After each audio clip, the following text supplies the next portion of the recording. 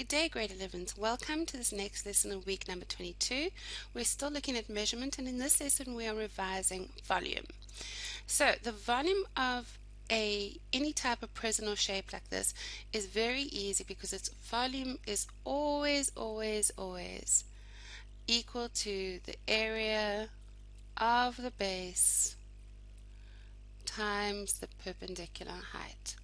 So in this case it's very easy because if I call this B for breadth and L for length and this is H for height, then obviously that the volume of this is going to be B times L times H, and then it's going to be in this case, and remember it's units cubed. So if we do this example, we've got that the volume is equal to 5 times 8 times 4. 5 times 8 is 40, 4 times 4 is 160 cubic centimeters. Nice and easy, right? Triangular prism. Again, your volume equals your area of your base times your perpendicular height. Now when you look at this you might get a little bit freaked out, but if you think about taking this and putting it on its end so the triangle is the base, then it becomes really easy because then all we have is the area of the triangle times this perpendicular height. So the area of the triangle is a half times base times height times, and I'm going to call it big H for the perpendicular height of this. So if I did this example, it would be a half times the base of this, which is 8, times the height of the triangle, which is 3, times the height of the prism, which is 12, and that cancels that to give me 4 times 3 times 12, which is 12 times 12, which is 144, and this is centimeters. And remember that because it's volume, it is centimeters cubed. Right, now let's do the cylinder. Again, volume equals area of base times the perpendicular height. And the only tricky thing here is to remember that the area of the base is a circle, and the area of a circle is pi r squared times my perpendicular height. So in this case, what would I get? I'd get the volume is equal to the area of the base, so it's going to be equal to 2 squared, because that's the radius, times pi times 4, which is going to be 16 pi centimeters cubed. Right.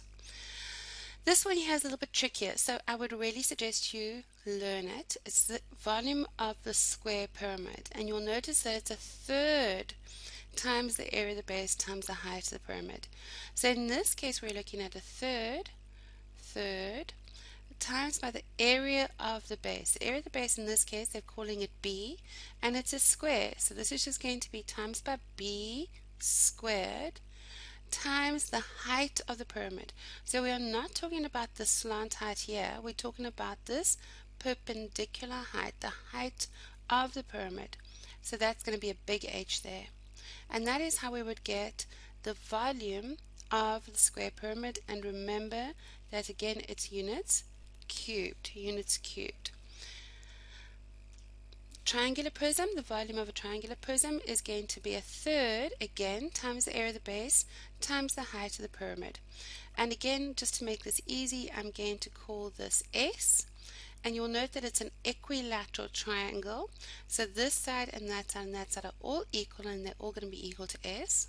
So it's going to be a third times the area of the base. But this time the area of the base happens to be a triangle. So it's times by a half times by the base, which in this case, the base of the triangle, which in this case is S, times the height of the base, which is this little line here, which is going to HB, times the height of the pyramid, which is this big H over here, this big H. So if we want to simplify that, it becomes 1/3 times 1/2 is 1/6 times the length of the base times the height of the base times the perpendicular height of the pyramid. Right cone, a third times the area of the base times the height of the cone, where again the area of the base is a circle, so it's going to be pi r squared, and we're not talking about the slant height here. Again, we're talking about the height of the cone, which is h. And finally we get the sphere, which again I would just suggest you learn. The volume of a sphere is 4 over 3 pi r cubed. 4 over 3 pi r cubed. And that grade 11's is volume. Please go make sure you know how to work out the volume of the different shapes and do practice, and then do the assessment at the end of the week. Thank you, grade 11's. Have a great day.